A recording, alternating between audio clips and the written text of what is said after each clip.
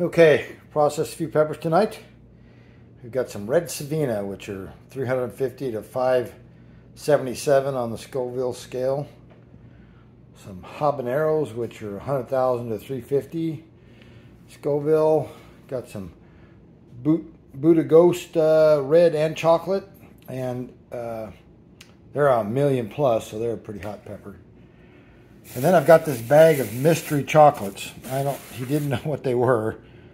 I think I'm going to add a few of those to make a full quart with the chocolate ghost. And we'll see how that goes. And then back in the back here, I'm going to be bottling up a couple of bottles of a mixture of the Habanero, which is the no heat, mixed with some fermented carrot with ginger.